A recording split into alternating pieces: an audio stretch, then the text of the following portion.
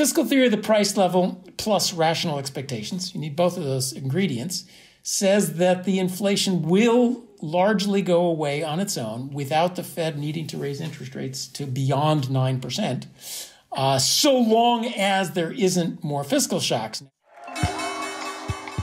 I'm Bethany McLean. Did you ever have a moment of doubt about capitalism and whether greed's a good idea? And I'm Luigi Zingales. We have socialism for the very rich, rugged individualism for the poor. And this is Capital Isn't, a podcast about what is working in capitalism. First of all, tell me, is there some society you know that doesn't run on greed? And most importantly, what isn't? We ought to do better by the people that get left behind. I don't think we should kill the capital system in the process.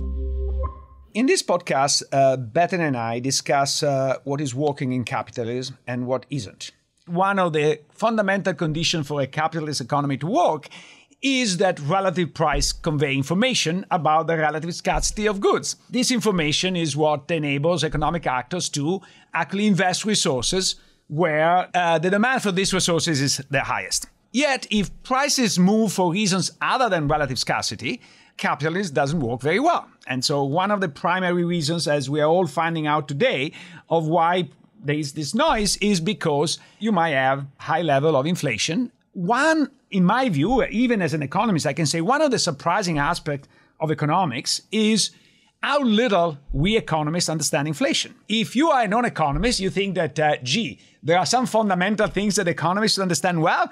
Number one is money, number two is inflation, and number three is unemployment. And we're not doing that particularly well. I loved it when Federal Reserve Chairman Jay Powell said last spring, we now understand better how little we understand about inflation. Economists just don't know that much about inflation, what generates it, and how to fight it. I think a lot of us thought, or at least on a very basic level, we thought it was just about printing money. That's what Milton Friedman once said, and it sounds right.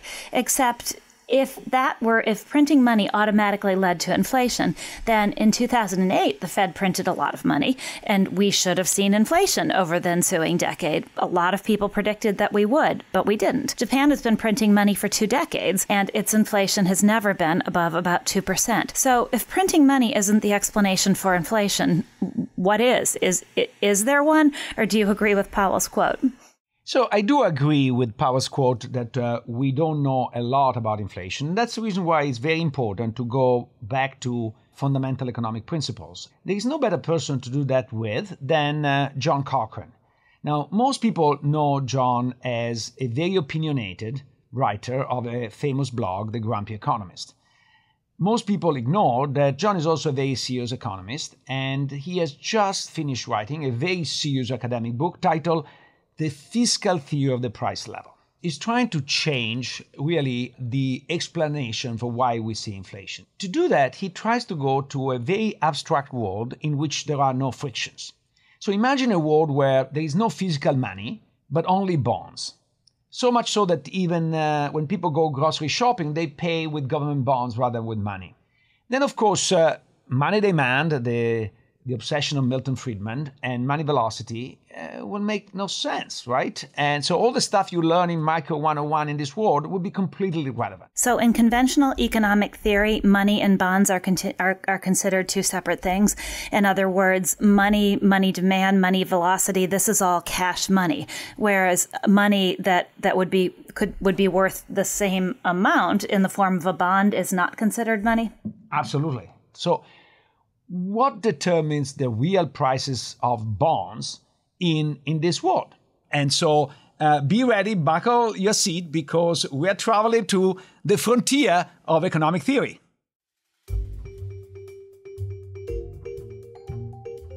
So let me start with a provocation. We know that Keynes loved to say that practical men are usually the slaves of some defunct economist. I think this is definitely true for monetary theory, where most people are in some way slaves of Milton Friedman and Milton Friedman mantra that inflation is always and everywhere a monetary phenomenon. You come out and say that Milton Friedman was wrong. Can you explain it? Why? Well, a lot of what Milton Friedman said was right. but not everything. Time moves on. Even the giants can be improved on. Now, it remains true. I think we've just seen some of this. If the government prints up a lot of money and hands it out, people try to spend that money and you're going to get inflation. And that's true equally in the monetary versus the fiscal theory of the price level. The fundamental thing, the Fed does not do that. We tell stories to our undergraduates. What if the Fed prints money, drops it from helicopters, you get inflation? The Fed is legally not allowed to do that because that's a transfer payment.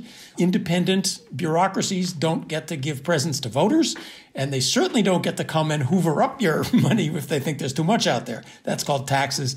Only politically accountable people do it. Instead, what the Fed does is gives you money but takes back government bonds. So if the Fed drops a bunch of money from helicopters, but at the same time, the Fed's burglars come to your safe and take the exact same number of government bonds, you are no richer or poorer than you were before. You simply have a portfolio that's tilted in slightly a wrong direction. It's in all good economic theories, you start with basic supply and demand, which isolates the most important thing. And then you add what we call frictions on top of that. We start the fiscal theory with a very extreme version in which money and government bonds are pretty much exactly the same thing. So why? Government bonds promise more money. That's all they do. They say, here, we'll give you more money in a year. So how is that really different from money that you have right now? The central question is, what's the most important thing? You can start thinking about a world in which money demand is there, but just doesn't matter at all because we're awash in money. We hold our money as primarily a savings vehicle, not as something special just for transactions. You can start with a vision of the economy in which there's no special distinction of money versus bonds. You can use bonds completely to make your transactions. That's the basic fiscal theory of the price level. Whereas the monetary view takes that distinction between money and bonds and puts it at the base of everything and says without that distinction between money and bonds, inflation is just uncontrolled. So fiscal theory of the price level, perfectly consistent with money demand. It's just not the central part of the story. The central part of the story is, we should have defined it about 20 minutes ago. Where does inflation come from in the fiscal theory of the price level? The overall quantity of government debt, money, government-provided money, and bonds relative to people's expectations, will the government be able to pay off that debt? So inflation comes when people say, this is not going to end well. I'm sitting on some government money and some government bonds, and I better get rid of them now before they all become worthless. They try to spend them. Individually, you can get rid of them. Somebody else buys them. But collectively, somebody's got to hold them. And the only thing we can do, if we collectively don't really trust this government debt, is try to spend it and thereby drive up the price of everything else. Let's imagine a little village. We wake up in our little village, and people have government bonds in their pockets at 9 a.m. So what happens? The first thing they do is they turn to the government bonds, say you can have $1 for each government bond. So they get their dollars for their government bonds. They might use those dollars to make transactions. They might not. They might just sit on them. That doesn't matter. Towards the end of the day, what happens? The government says, you got to pay taxes. And you got to pay taxes in dollars. The amount that the government asks for in taxes is fixed in real terms. It's, 30% of your nominal income. So if the price level goes up, the amount of money you got to give the government goes up. And if the price level goes down, the amount of money you have to give the government goes down. So if the price level is too low at the end of the day, people have money sitting in their pockets more than they need to pay the taxes. So what are you going to do with it? Well, it's 4:00. You got more money in your pocket than you need to pay taxes. You go out and try to spend it. And that drives up the price level. If it's converse, if the price level is too high, then you're scrambling around to get enough money to pay those taxes by the end of the day. And that drives, you're not spending, and that drives the price level back down again. So where do we end up?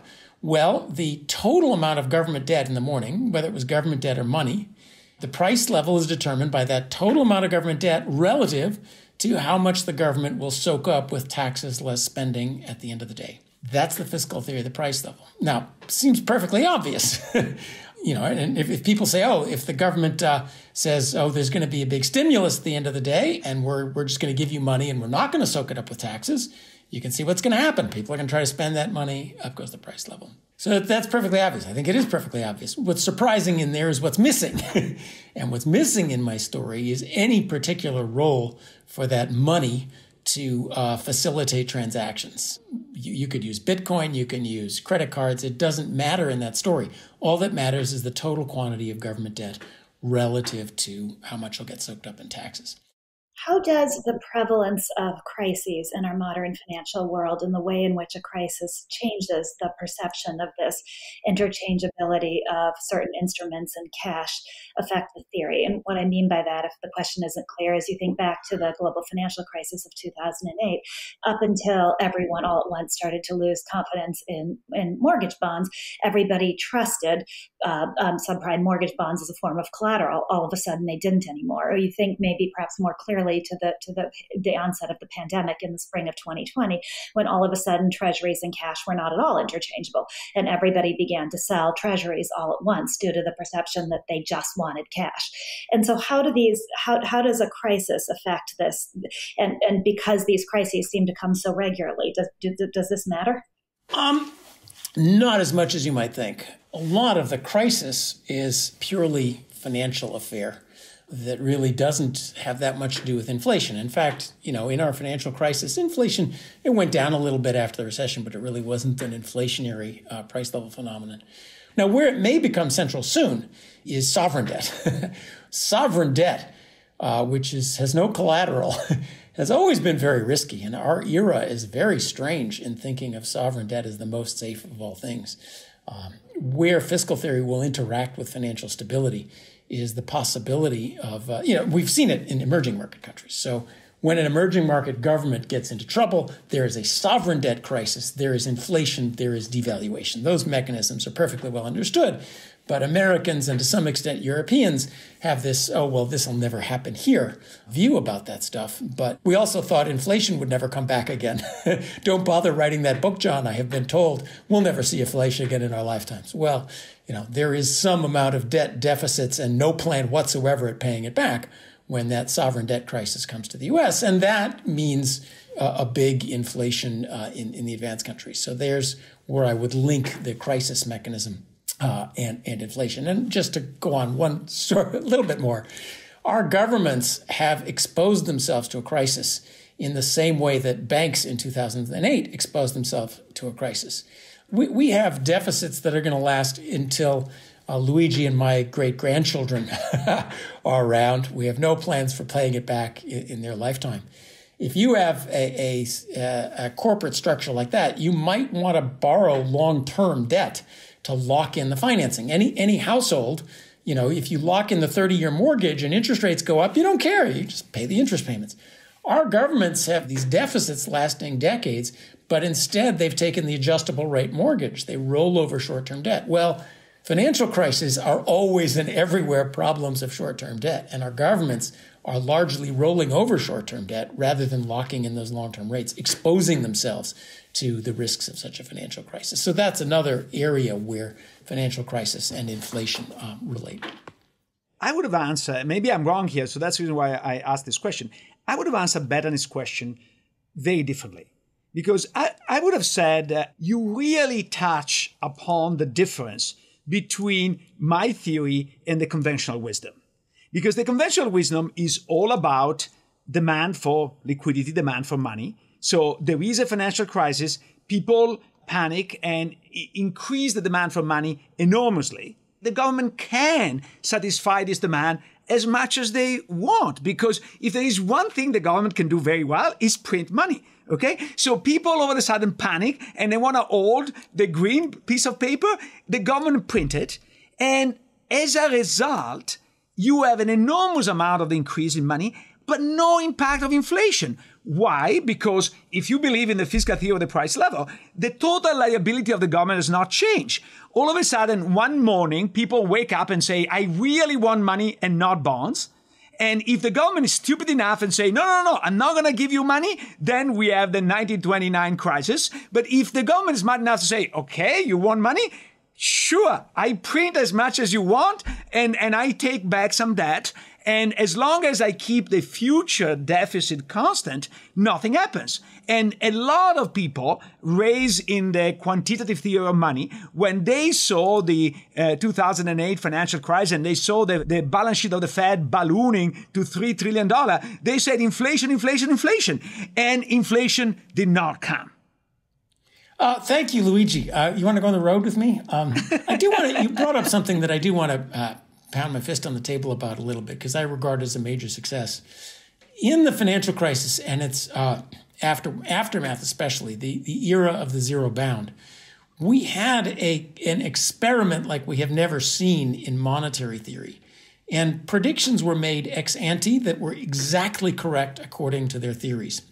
The monetarists actually weren't that big on deflation happening because the Fed did supply liquidity like crazy in the financial crisis. Ben Bernanke said, Milton Friedman, we're not going to repeat the mistakes of 1933, and they didn't. Then the zero bound era hit, and when interest rates hit zero, classic Keynesian theory makes a clear prediction that you will have a deflation spiral. The interest rate is too high. You start to get a little deflation, which we did get a little bit of deflation. Now the real interest rate is too high. That lowers aggregate demand. Deflation gets worse. It spirals away uncontrollably. And they very clearly said, and for years afterwards, anytime you're at the zero bound, deflation spiral could break out at any time. And it never happened. So there was a clear prediction and clearly false. And fiscal theory says no. There is not going to be a big deflation, and there's a very clear reason why there won't be deflation. Because if a 30% deflation broke out, like in the Great Depression, that raises the value of government debt by 30 percentage points. And the government has to either raise taxes and cut spending by 30%, enough to pay that 30 percentage point rise in the value of government debt, or default. But otherwise, you can't have that deflation because the debt isn't worth that much. Well, our government isn't going to, in the depths of a recession, a financial crisis, a deflation, they're not going to raise taxes and cut spending to pay a windfall to Wall Street fat cats who own bonds, an unexpected and totally undeserved windfall. That's not happening. So a fiscal theorist looks at that and says, nope, there won't be deflation. Score one. Score two was where the monetarists got it wrong is then we did quantitative easing. So quantitative easing is where the Fed does this classic exercise of take in treasury debt and give you money in return. And we did it on atom bomb scale. The Fed's quantitative easing was trillions of dollars, thousands of times bigger than any purchase of treasury and giving of money ever was in the past. The monetarists were exactly right. Given their view of the world, they said, here comes hyperinflation. You gotta be kidding. You raise reserves by 3,000%. Boom. So where are we on QE? We're arguing about did it lower long-term interest rates by a couple basis points or not. You set off what was supposed to be an atom bomb. We're arguing about whether there was a firecracker. Boom, zero. Whereas, of course, the fiscal theory view that overnight reserves and short-term treasuries are basically the same thing. Who cares? Would also say, who cares? Not much. So we had a classic experiment, and since you brought up the era, I just wanted to try to do a little bit better on selling my book. That it just passed one of the most decisive experiments you can ask for in monetary economics. What does this mean for Federal Reserve policy right now? When you look at what the Fed is doing, how the Fed's current actions intersect or don't intersect with your theory, is there anything you would like to see the Fed doing differently as a result of how you're thinking about inflation? Inflation is now running about 8 to 9%, and the Fed has raised interest rates to about 2%, and even the hawks are talking get up to 5% or more. Yet, standard traditional economic theory, the standard lesson where Luigi and I were taught in grad school about the 1970s, is that until interest rates get higher than inflation, inflation will continue to explode upwards. So is the Fed, by moving so slowly, pouring gas on this fire? Or is the Fed actually doing some good here? So if you look at the standard new Keynesian models that say the Fed can raise interest rates and lower inflation, you look into the footnotes and they say, oh, by the way, when the Fed raises interest rates, Congress passes big tax increases and spending cuts. Not happening. So we have to ask ourselves, can the Fed raise interest rates And without that footnote kicking in and fiscal policy getting off the gas pedal do any good. Now, that traditional view failed. It predicted a deflation spiral. There was no deflation spiral. So maybe we might get out of this one if there aren't any more fiscal shocks, and that this one-time fiscal shock could go away. That's what fiscal theory of the price level plus rational expectations, you need both of those ingredients, says that the inflation will largely go away on its own without the Fed needing to raise interest rates to beyond 9%, so long as there isn't more fiscal shocks. Now, giving away $1 trillion in student loan debt relief, that's another $1 trillion fiscal shock. And in Europe, we're about to see what they do in the long, cold winter ahead as far as, the UK is already handing out 100 billion pounds to pay everyone's electric bills. So we may see more fiscal shocks. That doesn't count in this prediction. But if I were in a policy position, the equations out of John's last book aren't necessarily what you want to bet your life on. So that's an example of one where, as a profession, as the art of central banking, we have some history, we have some examples, we have theories on both sides, genuine lack of knowledge. I think I'm willing to say I think it might go away, but I'm also not quite so sure. And boy, that one matters, doesn't it? And as a final note on this one, you compare what I've just described as a genuine debate about, is inflation stable? If you don't do much to interest rates, does inflation fade away if there's no new shocks, or does inflation spiral away? We're not really sure about that. Now compare the level of self-proclaimed technocratic expertise in fine-tuning all the gears and frictions and constraints and so forth that comes out of the ECB and the Federal Reserve. It's almost laughable how much they pretend to understand a Rube Goldberg machine when such basic questions like this are still a little up for grabs. John, do you have an extra 5 or 10 minutes? I can go all afternoon, Luigi. I'm having a great time. We just need a glass of wine, and that's next. But I love the answer you gave to Bethany. But I have a slightly different view. And one thing I love of the fiscal theory of the price level is what you said, that it brings a footnote to the center stage. So economics has this defect of trying to put everything that is difficult and political, mere consequences of some technocratic decision, and when they can't really hide it, they hide it in a footnote. In a sense, they do a disservice to everybody. And what John's book makes it very clear, inflation is always and everywhere a political phenomenon, because is how much you want to tax people now and in the future. A lot of the game that the Fed plays is a game trying to push the fiscal authority to X or Y. Because at the end of the day, what pinned down in the long term, the level of prices and so the inflation, is the fiscal policy. And the monetary policy is only when you're going to get the pain, and to some extent, how you're going to get the pain.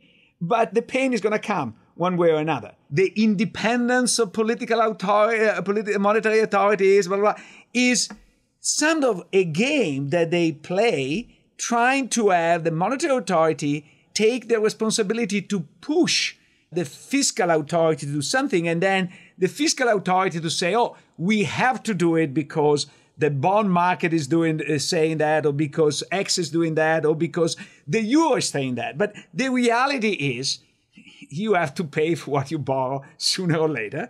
And so this is ultimately a fiscal decision, and the political authorities try to hide that responsibility by giving it to somebody else. I think Luigi's right, but I want to put the same observations. Luigi has a very cynical Italian spin on politics.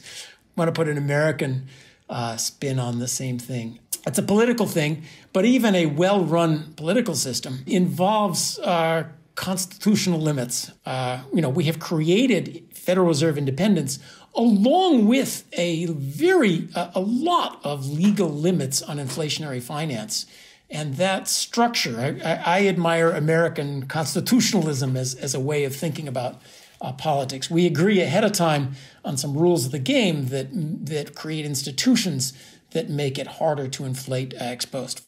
Okay, we don't want to take too much of your time, but this was fantastic, John. Thank you very much. Luigi and Bethany, thank you so much. Your questions were great. I'm sorry your questions were so good that my answers were long, but we also have to make it clear. And wish me luck.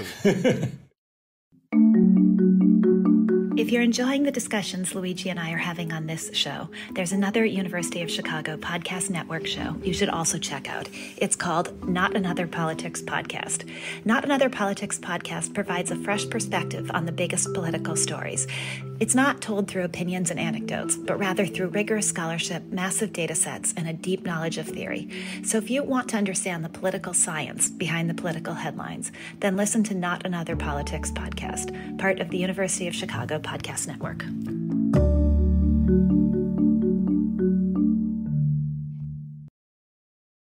So, Bethany, did John enlighten you? Well, so I find it really fascinating that bonds and money have been thought of as two separate things in models of inflation or models of the economy. From a non-economist standpoint, that was a really interesting insight. And it does seem, given the point that you made earlier, that we are moving further and further away from cash, that if models are based upon cash money, then we really need to be rethinking that. So that in and of itself is really interesting to me. It does seem, though, that the inputs of his model are not only unknowable, but that the inputs all depend upon each other. In other words, this is not just algebra, it is multivariable calculus. And it's not clear to me that there's a solution or a way to know these things. That said, I think frameworks can be really valuable. So it feels like an elegant framework rather than something that's going to spit out a number and tell us what inflation is and what it's going to be. What did you think? Did our discussion change your view in any way?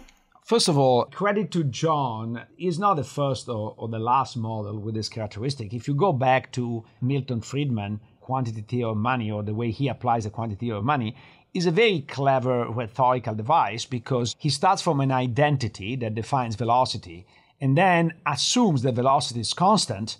And with that assumption, he gets a theory that links the quantity of money to the price level, assuming that there is no effect on income.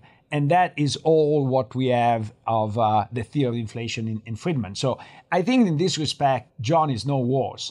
However, it is tricky to apply this in practice. I think that this is the danger which always existed, but I think these days is particularly intense because the distance between the creation of economic theory and the publicity in the larger world is negative. No, and the things get diffused even before they get finished. So I think that there is not time to absorb them and transform them in a way that makes them more realistic and makes people understand where the bodies are buried. With this said, I think that what I love of this model is the fact that makes it very, very explicit, something that is hidden in all the literature on inflation, monetary authority independence, and so on and so forth. So he makes explicit that at the end of the day, there is a budget constraint, and that much of the action of the Fed,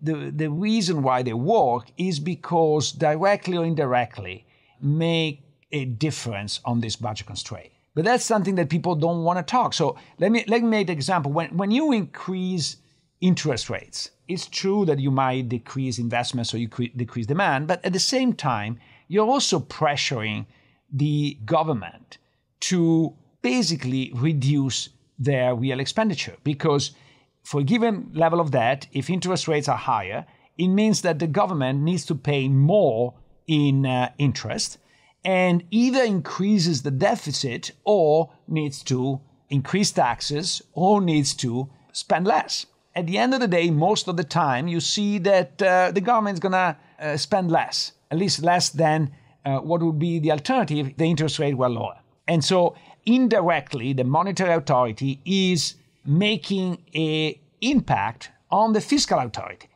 This is called monetary dominance because it's the monetary authority giving direction to the fiscal authority.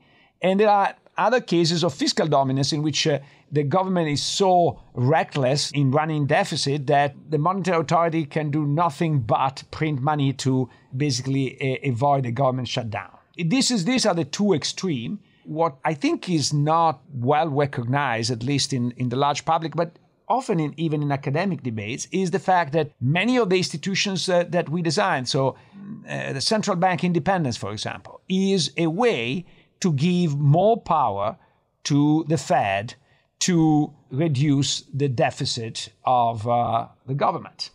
So I want to come back to that, but before we move to this really important question, I did want to pause on one thing that does not make sense to me about John's model. If bonds and money are equivalent, then quantitative easing is a nothing.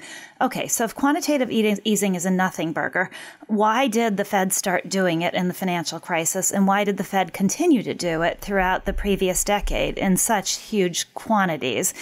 And I just add to that this notion that market participants don't think QE is a nothing burger. They view it as a sign that the Fed is trying to keep interest rates low. Therefore, it's a bullish signal. Therefore, it leads to an increase in asset prices, which in and of itself then has an impact on the real economy. So how, you may disagree with some of that. This may be a place where academics and market participants wildly disagree about the effects of Fed policy. But that seems to me, this idea that QE is a nothing burger versus this idea that it's a very pivotal tool in the Fed's toolbox seems to me to point out a little bit of disagreement with John's model. I don't think so. In a sense, John is very clear to say, look, this is a model without frictions. So when we started describing the model, I said, imagine that you go and buy a grocery store with bonds. Now, you don't, right?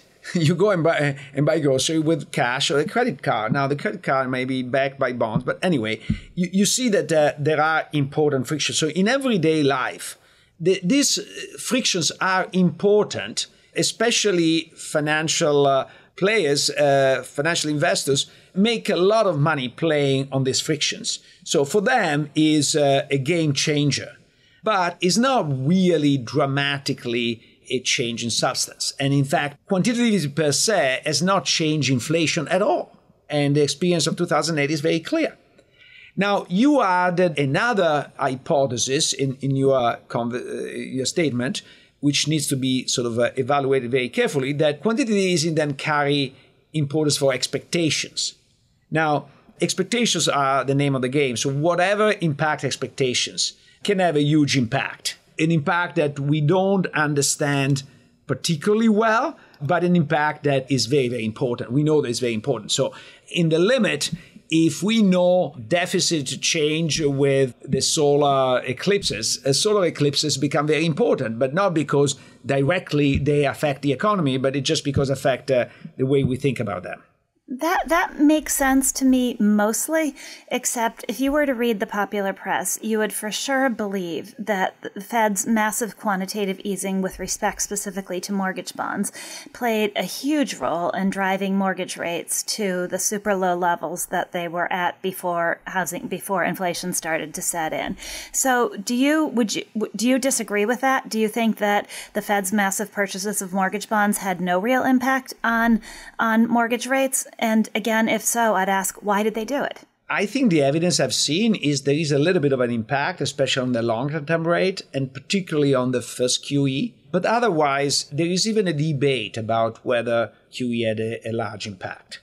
I think that I like what Matt Stoller told us, what he called it the Cotillon effect, that basically QE has enriched the financial sector because if you print money, the closest place where the printing press is benefit tremendously. In that sense, I think that QE was very important.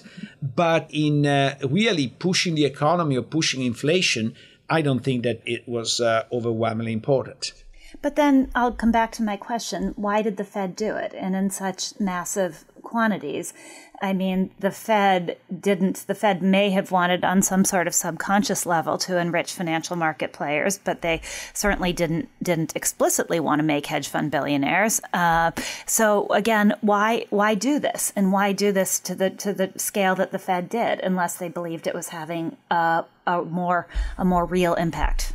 Oh, I think that the reality is they were running out of instruments. So if the interest rate is zero, how can you try to stimulate the economy? You want to stimulate the economy by saying, I am going to keep interest rate low for the long-term future, and eventually I'm going to create some inflation. That's what QE was a promise. And I think that to some extent they deliver on that promise, because when you saw the economy coming back up, they should have stopped and inverted and started to raise interest rate right away. They didn't. And so in that sense was successful. So this has been, maybe a way to sum this up is that this has been a learning experience for the Fed, too. I mean, after all, QE was a new policy. So the pros and cons and real versus imagined effects of QE are still something that the Fed itself is figuring out. We could change the start of this episode instead of saying, instead of quoting Powell saying, we don't really understand inflation. We could put a different quote in place and say we don't really understand quantitative easing. Absolutely. But then the question is this. I thought in listening to you and John talk, and based on what you just said, that you are both very much in favor of having a very independent central bank, of having the monetary authorities have a lot of independence, and that perhaps you trust them more than you do the fiscal authorities. In other words, you'd rather have monetary dominance than fiscal dominance. Is that a fair interpretation of either of your points of view or not? I don't want to talk for John, so let me talk for myself. I think I review my views over time, and there is no doubt that there is a risk of runaway inflation with governments that are not particularly fiscally prudent. It's also true that in developed countries where you have a good understanding of the situation, this is relatively unlikely.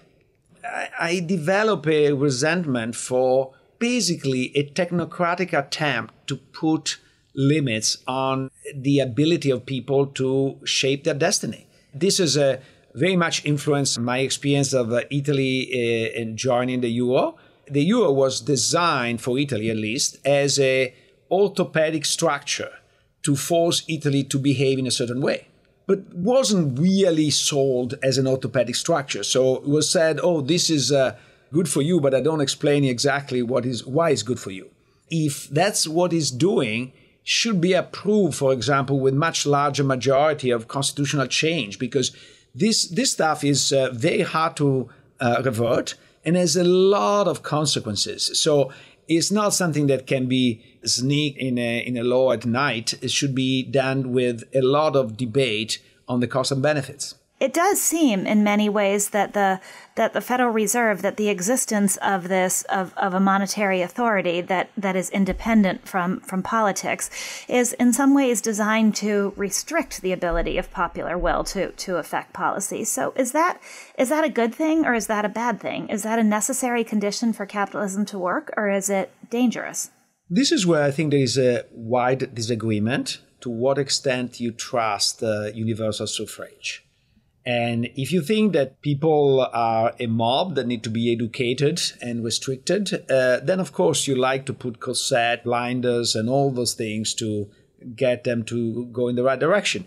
If you think that democracy is not just having a regular change in government every so often, but is a way to convey the need and the desire of people into public policy, you don't want to have too many corsets. I believe that we can have a capitalist system with fewer corsets if there is buy-in, a popular buy-in of capitalism. If there is not a popular buy-in because capitalism does not deliver for everyone, then you start with a corset and you end with a tax. It's very hard to know where you stop, right? Right. It's interesting because that tension is explicitly in the founding of the United States, right? The founders tried to design a government that would resist mob rule. And then there are these institutions that have been put in place over time that are supposed to maybe aid our ability to resist mob rule. But of course, democracy in its purest form should be mob rule. So I think that fundamental tension goes to the very heart of any democracy. Do you agree with that? Yeah, and I think let's not forget that the Constitution was written 250 years ago, where the world was very different. And also, first of all, the level of widespread education was very different. And I think the ability to self-determinate was very different. So I'm not saying that maybe 250 years ago this was not a crazy idea to do, but I think today is pretty anachronistic. Yep, it's maybe worth remembering when we place so much weight today in the hands of central banks around the world, or we place so much power, rather, in the hands of central banks around the world. I completely agree.